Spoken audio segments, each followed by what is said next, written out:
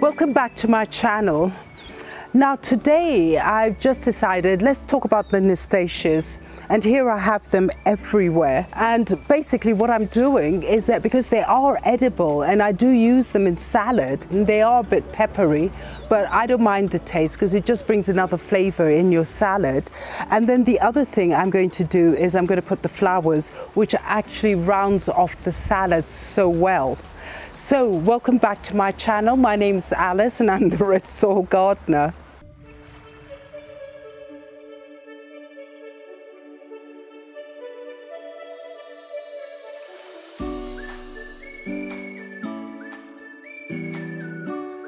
As I mentioned earlier, is basically this plant does a spread, and a lot of people do use it in salads, and sometimes they even use these flowers as decorations on cakes, which makes it really exciting. And then I just found that I also have the yellow variety, and again, striking, vibrant colors.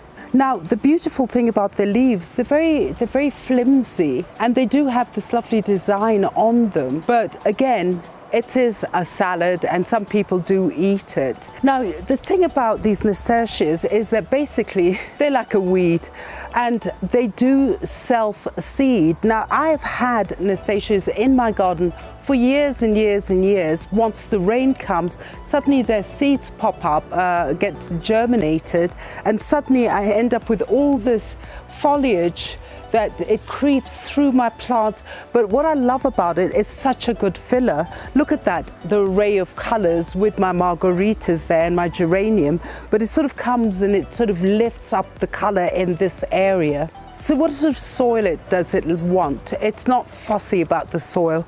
I have red soil here. I have different places where it basically nothing grows, but these fillers will always bloom and bloom and bloom. Now, what sort of water does it want?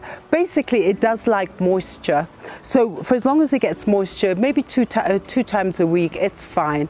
And it will always tell you when it's not ready, when it's wilting and it's thirsty, because the leaves will droop and the flowers will droop. Then you know it's time to give it water. The more light it gets, the more blooms you will get. The less light it does get, if it's dabbled light, you won't get that much flowers, but you will get still the green foliage, the leaves. Now, why I have these Nasturtiums here, and it's right, I have my raised garden at the back, is that they're actually known as trap crops. Now, trap crops are quite fascinating, like Nasturtiums, is basically they attract aphids, so they attract white flies, and they attract the cabbage worm. So they go in here instead of going into your garden. So it's like the first stop before they get to the garden. So if you do see that your Nasturtiums are having curled leaves, that means you do have a problem. Maybe the aphids are there. The other thing, which is an indication of aphids, is the ants. So if you do see a lot of ants around your Nasturtiums, you know definitely you do have the aphid there. As we know, aphids do love the ants because they work symbiotically. Is they produce their honeydew, and the ants love the honeydew, so the ants protect them. So if you do see that sort of thing, you know you have aphids. But again, it is a trap crop, so before they even go and invade my raised garden, hopefully they will stick here. Now, the other thing is that if you do get aphids or the white flies, all you need to do is get dishwashing liquid, mix it with water, and in the afternoon after the sun has gone, do spray it, and that is usually quite good enough for aphids and white flies. The other thing about them is they do attract pollinators. You do get the bees, you get the butterflies. Sometimes in Europe you will get the hummingbirds. So they're actually really good, especially in a garden spot, because they do bring these pollinators to your vegetable garden. Now, we were talking about, again, propagation. How would I do it? It's basically self-seeding, as I mentioned. Now, when you do go in here, you will see the seeds, because once you do have the flower and the flower dies, you get the seeds. So you can go around and actually, if you want, is you can collect your seeds, and they look like this. So what happens is, once the seeds do dry, you have to dry it out, then they look like this. So what I'm going to do with these seeds, because I do have them, these plants as fillers, but what I actually saw the other day is having them in hanging baskets.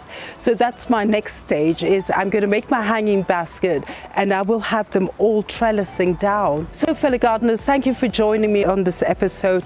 Listen, do go and buy yourself some nasturtiums, and you can actually get the seeds, but if you do have them in the ground, start collecting your seeds and drying them, and then do scatter them where you want them, because once the rain comes and they germinate, you will have this abundance of color. So don't forget to like, don't forget to share, don't forget to press that notification button, and don't forget to subscribe.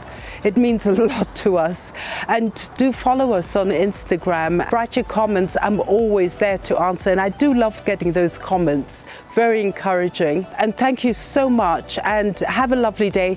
I'm going to mix this in my salad, so you should try it too. Thank you. Bye.